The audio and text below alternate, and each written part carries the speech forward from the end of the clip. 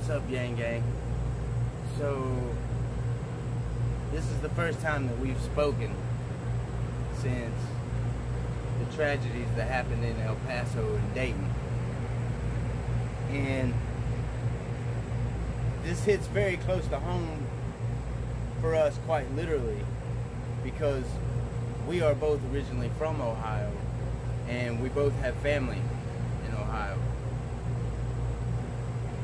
And that's a scary feeling. You know, nobody's family should ever have to go through that. And we were struggling because we were trying to decide what type of video to put out. And then we came across this video. And I think it speaks volumes. All the links that you'll need, including the link to the original video, is in the description. Yang Gang, we gotta love each other. That's the only way we're gonna get through this. We got to stay together.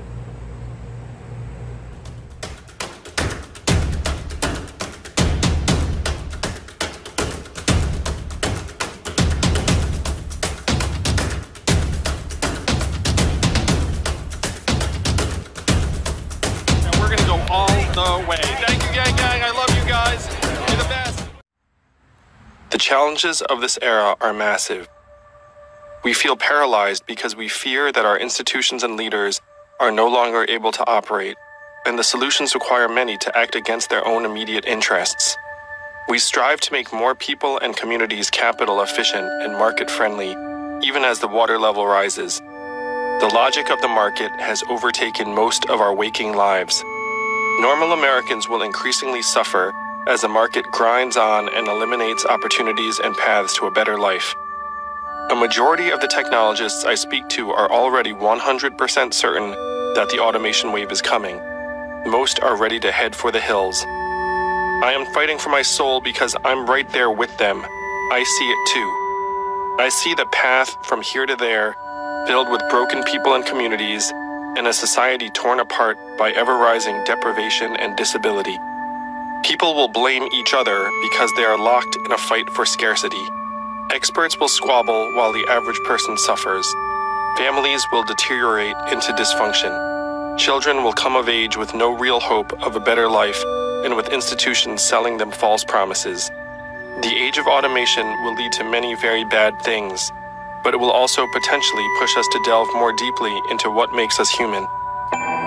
I have lived in Manhattan, Silicon Valley, and San Francisco while working in Providence, Detroit, New Orleans, Cincinnati, Las Vegas, Baltimore, Cleveland, Philadelphia, Pittsburgh, St. Louis, Miami, Columbus, San Antonio, Charlotte, Atlanta, Nashville, Birmingham, Denver, Kansas City, and Washington, D.C. I have been in the room with the people who are meant to steer our society. The machinery is weak. The institutionalization is high. The things you fear to be true are generally true. Through all of the doubt, the cynicism, the ridicule, the hatred and anger, we must fight for the world that is still possible. Imagine it in our minds and hearts and fight for it, with all of our hearts and spirits. As hands reach out clutching at our arms, take them and pull them along. Fight through the whipping branches of selfishness and despair and resignation. Fight for each other like our souls depend on it. Climb to the hilltop and tell others behind us what we see. And I've seen the promised land. And build the society we want on the other side. The rest of you get up. It's time to go. What makes you human? The better world is still possible. Come fight with me.